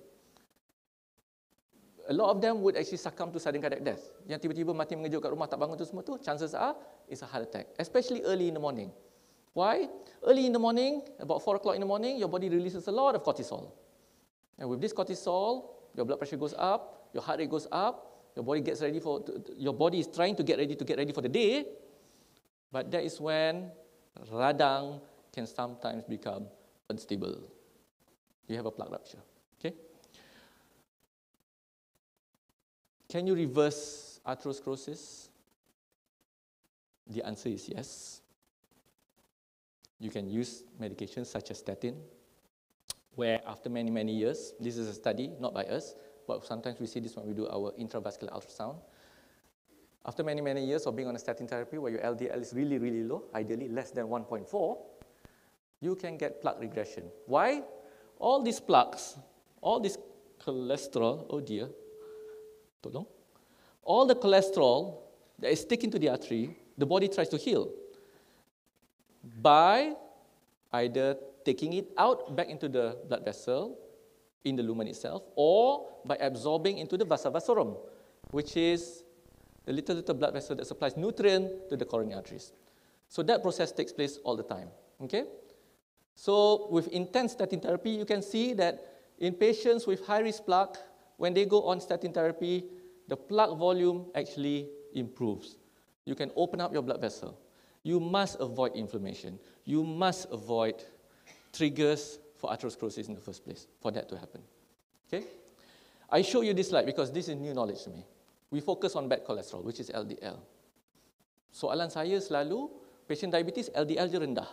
Tapi bila masuk dalam makmal jantung, salur darah je semua halus. Daripada perut, ke otak, ke kaki, semua halus. Kenapa? Because of this. LDL ni molekul yang memerlukan inflammation untuk masuk ke dalam salur darah. Remnant cholesterol, which is everything else apart from LDL and good cholesterol, your triglyceride dan sebagainya, actually tak perlu inflammation nak masuk dalam salur darah. Dia akan pass through sesuka hati dia.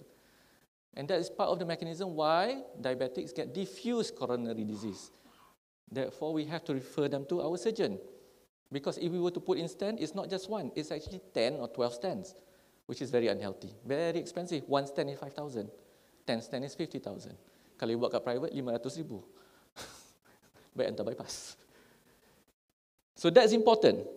Statins can help reduce your LDL and also reduce your triglyceride. Sometimes, when I talk about sudden cardiac death and risk of cardiac death, we know, as I said earlier on, ada masalah-masalah genetik dia yang boleh menyebabkan short circuit kepada jantung. Ada masalah-masalah yang boleh menyebabkan jantung tu tebal. Ada juga kadang-kadang dia kena infection atau inflammation, myocarditis for example. Here's an example of a case that we did. We published this. Very young fella, 25-year-old, 25 tahun. Bapak dia meninggal umur 49, sakit jantung. Tiba-tiba masuk dengan sakit jantung, sakit dada. Kita bawa masuk dalam makmal, terus buat angiogram dia, nampak ada salur darah yang sangat sempit kat bahagian depan. This is called a widowmaker. Pembunuh utama orang-orang lelaki, especially mereka yang isap rokok. Dia tak isap rokok, budak ni, 25 tahun tak isap rokok. Why do we call them a widowmaker? Because it affects the very top of your blood vessel. Ini macam kalau kiranya empangan kelanggit tu tak ada air, maka satu lembah kelang tak ada air. Sumbat dia kat situ. Yeah? So, he was safe, we put in a stand. But what we found was that his cholesterol was super high, 12. Dia punya bad cholesterol. You all punya bad cholesterol is probably between 2 or 4. Okay? Makan ubat statin, reduce by 50%. Bila 12, you makan ubat sahaja, mungkin tak mencukupi. Therefore, we were very lucky. I showed you earlier on that we do a lot of clinical trials. At that point in time, we were doing clinical trial on a new drug, a monoclonal antibody, which you inject into your tummy every month. And that drug is super powerful. It can reduce your cholesterol by up to 90%. When we were screening patients, recruiting patients, even one patient cakap to me, baguslah ubat ni doktor. Kenapa? Oh, saya punya sex life bagus. Oh. Tiba-tiba rambut saya tumbuh. Oh, okay. Ini semua side effect ubat lah. Positive side effect. They liked it. But because of financial reason, we were only able to give that particular medicine to the boy for about 6 months. After that, it stopped. But what we found was that even giving and lowering cholesterol by using those injectables for a short duration, we were able to reduce that level for up to 1 year when we followed him up, just by taking oral tablets alone. So he's still doing very, very well. This is not a nice scenario. So this man was watching TV with his father and suddenly did what I showed to you just now. His brother was a nurse, performed CPR straight away, and he was resuscitated for 40 minutes. And then he came to us along the way because we had to do his angiogram. Initially, ECG was normal. Later on, we found that he has an abnormality in the ECG, which can lead to sudden short circuit of the artery, and he was diagnosed with Brugada syndrome. And for this genetically inheritable condition that causes short circuit electrical conduction in your artery, in your blood, in your muscle, in your heart, we have to utilize a battery called a ICD. Expensive, also expensive, about 60,000 ringgit. So heart disease is never cheap. That's part of the problem. There is also other genetically inheritable condition, like this arrhythmogenic right ventricular cardiomyopathy, which I bring out here because we had an interesting case. This boy was suspected of a heart attack, collapse. Bila datang kat kami, ECG dia tak adalah apa-apa sangat. Buat angiogram, nampak arteri dia normal. Kenapa ni? Kenapa tiba-tiba dia pingsan? Sekali bila tanya history, and this is the importance of taking a medical history, 10 tahun lepas, abang dia pun meninggal cara yang sama. Ya? Luckily, ada postmortem masa tu. And then bila kita tengok balik, rupa-rupanya abang dia ada masalah genetik pada jantung, bernama ARVC, diagnosed on biopsy, and we had to implant another battery into him to prevent him from collapsing again from ARVC. Okay. Right. So what have we learned so far? Heart disease kills. There's two main types of heart disease. The one is caused by atherosclerosis, and the one that causes death in young people, which can be due to genetic, can be due to an electrical problem, can be due to a muscle problem, can be due to a valve problem, can be due to inflammation, radang. Despite all that we have done, we have not been able to reduce heart disease, except for COVID. And I don't think anybody here wants COVID back again, correct? You do. So the next part of my lecture is going to be on what we as a group have been trying to do to try and reduce this problem. So we need to be disruptive. Usual business as usual in terms of trying to fix this system will probably not work. We know that we have risk cost that was derived from America, for example, that probably overestimate our risk. We know that we do ECGs in patients that we suspect of heart disease, probably too late. Dia orang dah ada dah masalah tu. We know that trying to get them examined by doctors, sometimes they don't come to doctors. We know that ideally everybody gets an ultrasound to the heart to see the valves and to see the heart muscle. That's not easy to do because of access. So all these things are challenges. But if we can combine them all into one system, then we have the ideal solution, which is this little handheld device or a tricorder, like a Star Trek. You pergi dekat orang sakit, tak payah pakai stethoscope lagi dah. You letak je tricorder. Ting. Dah dapat diagnosis. That would be ideal. Can it be done? That's what we're trying to do. So I'm stupid enough to try and venture into these things. My wife told me this morning, some of the things that we do is not because it's not because it was easy. We do it because initially we thought it was easy. And then when we actually start doing it, it's actually very, very hard. Yeah? In 2015, I had a PhD student who started dissecting into our registry. We contribute to the National Cardiovascular Database Registry that's maintained by Mr. Sanichi here. And so far, it has enrolled 140,000 patients with heart attack across the country from 26 different hospitals. So we access that data because we want to try and predict and see. We want to figure out what are the characteristics of people yang mati awal, mati mengejut, and so on and so forth. So we have developed our AI database, predictive solution. We call it many, many things. My heart risk, my heart ACS, my heart air, my heart BP, my heart echo, my cardiac rehab, dan sebagainya. You can find it on our website, which is live, to predict cardiovascular risk and sudden death. Our data source ni is big data. Tapi my wife will only laugh at this. I deal with 130,000 people. Her analysis is 30 million people. Two. 30 million versus 140,000 is like chiput, but that's what it is. I share you a video of some of our output. The ideal scenario is that we can predict your heart disease before it happens.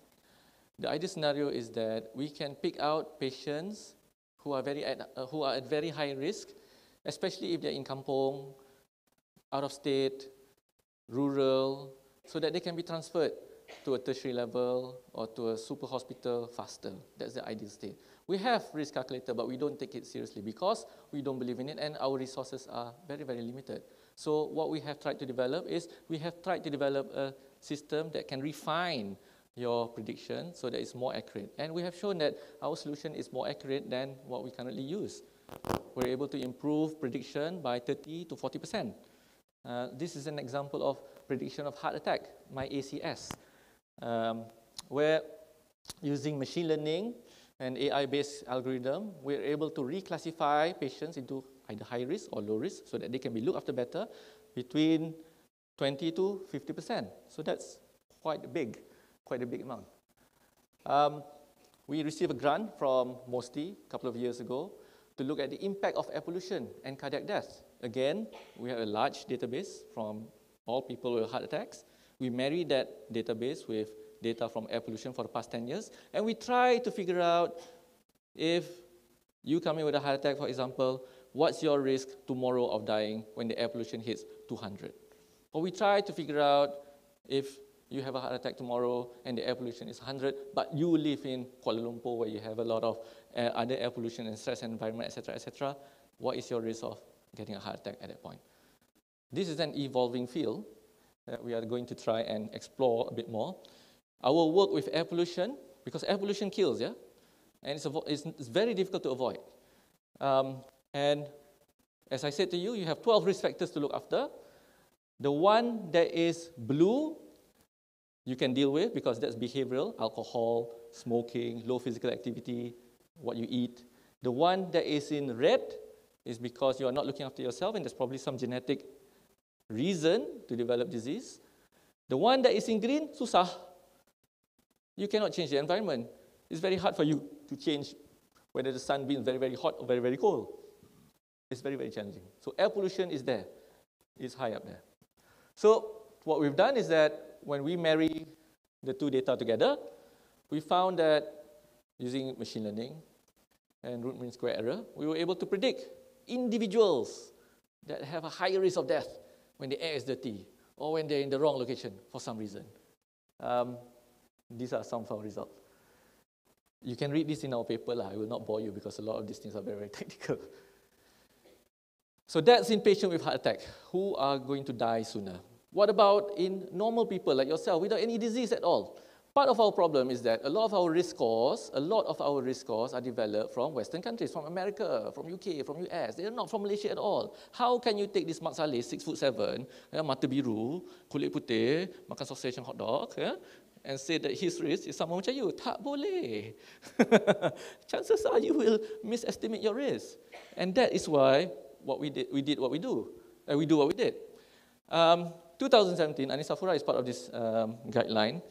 They recognize that in Malaysia, we have not developed our own calculator. So, and this risk calculator ni dia macam beranak-ranak tau. Every country uses different one, and they are always producing better and better, and they are always trying to get you to do better. Negara menjajah kan? Europeans will say, use ours. Americans will say, use ours instead. Australians will come up to you and say, ours is better. So we said, nah lah, let's develop our own and see whether it is truly better. So that's what we did. We validated against all these risk scores. So we found that some risk scores actually perform very, very well in Malaysia.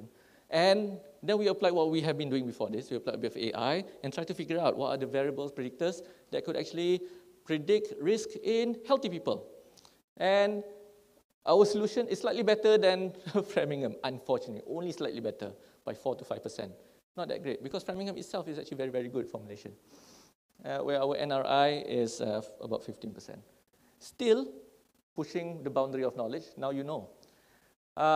And from this, we have developed an online system that people could actually log on to, and we have interactive databases, interfaces, and so on, so that layperson can know their risks, doctors can know their patients' risks, and also help people understand better. We will evolve this project so that it will be more useful, more commercializable, obviously, but more useful to the lay people and to patients alike, inshallah. It's life. Our next step, and this is where Shawwal, you have done some work into this, is to try and estimate blood pressure using all the data that we have. Because remember, if you have high blood pressure, is probably one of the risk factors that is very, very difficult to control. You think your blood pressure is controlled, but when you actually check during the course of the day, it might not be very, very well controlled, despite taking medicine.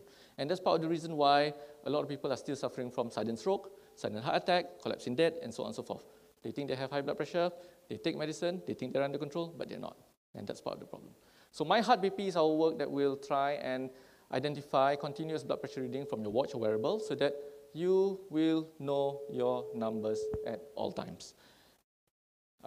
Another work that we are doing is using ultrasound, which is called My Echo. And this is great. And this is probably the best thing that I have to offer you when you come to see me from a diagnostic point of view. Dulu, bila you jumpa doktor salam, borak, tanya history, letak stethoscope, dengar-dengar, bagi ubat. Kalau jumpa cardiologist, kita tak guna stethoscope sangat dah, kita terus guna echo. Ambil ultrasound, letak kat dada, and we visualize the heart directly so that we can see, so that we can see the structure, we can see the valve, we can see whether or not the heart is functioning normally or not. And that's very, very important because then we can give you the right advice. A lot of the time in rural especially, where you have rheumatic heart disease and sebagainya, they are not diagnosed early enough, they are not referred early enough, the intervention is not done early enough, and that leads to a lot of the late presentations that we see. Okay? Some of the things that we have been doing, we've been publishing, and it's been recognized. There's no point trying to predict something without providing a solution, correct? And hospitals are scarce. So the one thing I learned from my master's in LSE is you need to democratize healthcare, you need to disrupt healthcare. So we need to deliver point of care bukan pada doktor, bukan pada nurses, bukan pada klinik, kepada patient. Individuals should be more empowered to have the knowledge, the right diagnostic tool, so that they can look after themselves better. One of my pain points is with patients after a heart attack. They come in with a heart attack. I see them in clinic, I shake their hand, give them medicine, I give them advice, they go home, 6 months later, they come back with a heart attack. Why? They did not stop smoking. I'm too busy to tell them to smoke. I have a smoking referral program. They have a lot of people that they have to look after. They give advice. It's not effective. We try to be effective, but we're not. So this is our solution. Not that, it doesn't play. I'm sorry. But what My Cardiac Rehab is an app solution that our patients will hopefully in the future download and use it as a guide, as a coach, as a health coach, as a life coach, as an exercise coach, so that they can recover in a safer environment, have people at the background to prompt them, to guide them, to help them along the way, giving them advice on medicine, on lifestyle, on diet, on sleep, etc., etc. That's pretty much it. That's My Cardiac Rehab. And this is a work in progress that we are trying to do, because if we get this right, then the next phase is actually to deliver the solution for other type of diseases as well. And these are some of our researchers that we have been working with. Okay. I didn't realize I'm going to be talking this long. I'm so sorry. One of my hobbies is actually traveling, and I've traveled to many different countries, 46. I hope to increase it to more, but I don't think my kids will let me, unfortunately. And from my grandparents' house, my auntie is here, she still lives there. Rumah kampung kat Taman Ibu Kota. We moved to St. John's, we moved to Taiping. At some point I was in Africa with Kunta Kinte and all these African tribes, which was very good. And along the way, we've been to many, many places. Leadership courses in Berlin, Anisafura, you were there. And the icing on the cake was actually to have the honor of officiating this hostel 2 years ago. So I've spoken for a long time. I'm not here on my own. You guys obviously play a huge, huge role. And therefore, I would like to dedicate this next videos to all of you, and I really hope it plays.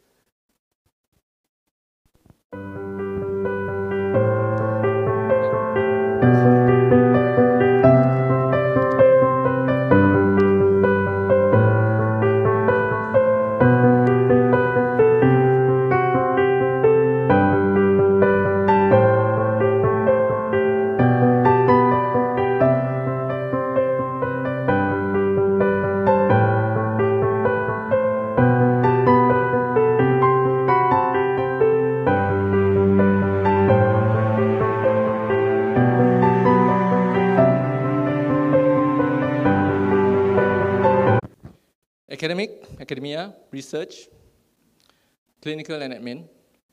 We exchange those hats macam tadi lah. Yeah?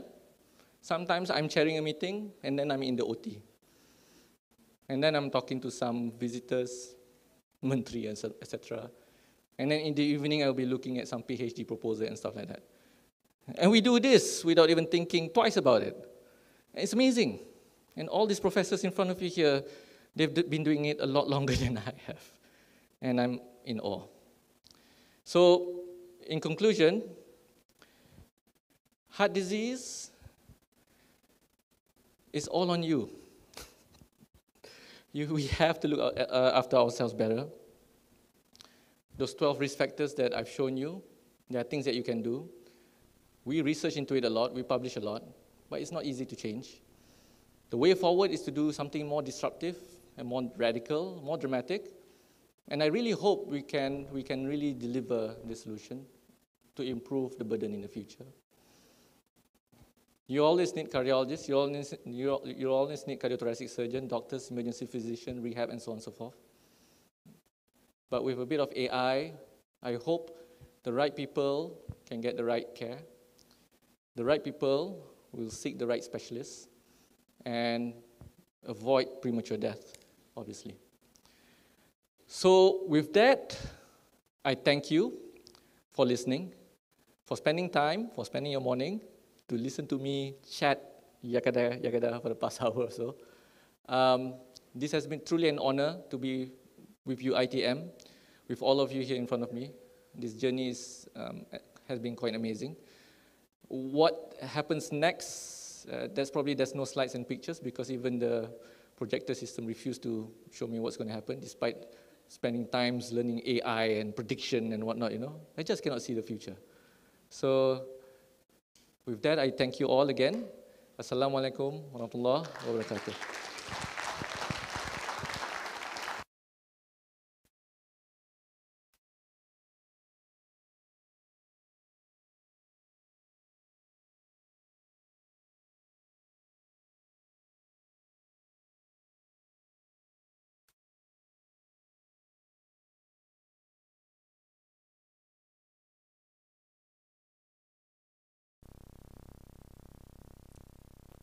Hello? Okay. Thank you very much, Prof, for the interesting lecture. Please remain on the stage. Now we would like to invite Professor Dr. Mizan Hitam, accompanied by Professor Dr. Nazrun Shuaib, to proceed to the stage for gift presentation to Professor Sazzli.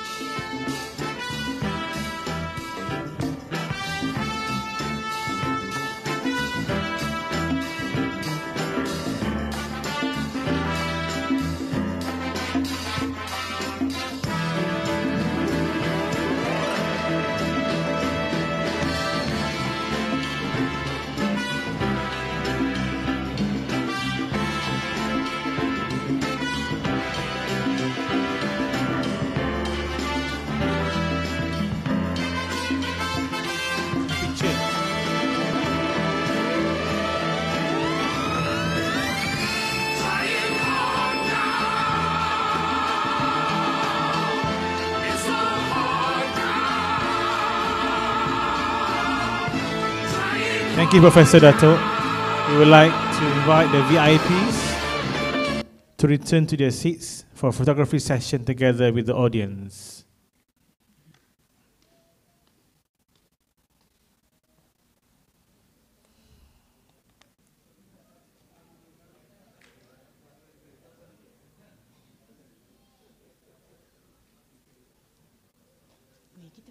Kita masuk.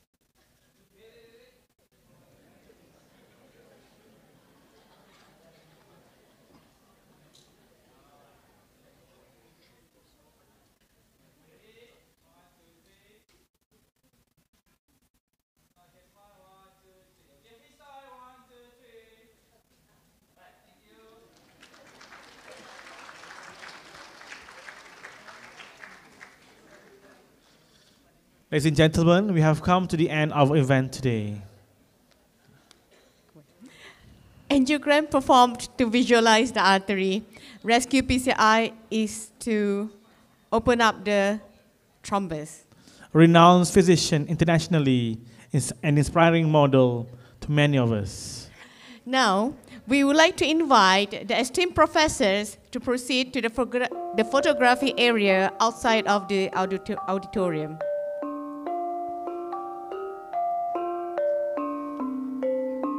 The professors first. Okay.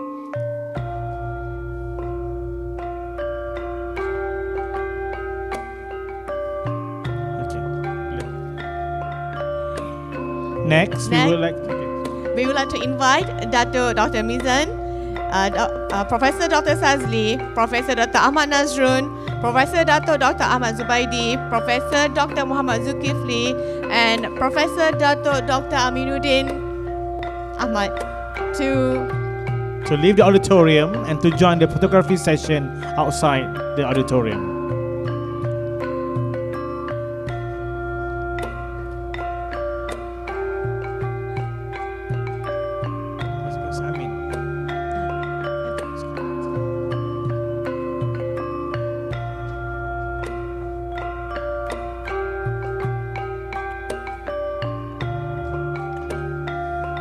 On that note, also, we would like to invite everyone if you would like to leave the hall,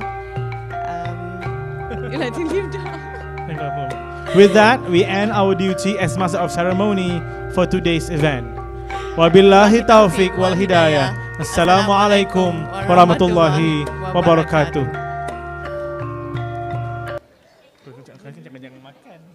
Jangan makan. We guess the rest of the guests will leave through the right side of the door of the auditorium. Thank you. Yes, habis. Tak mau jadi MC ni. Lesson.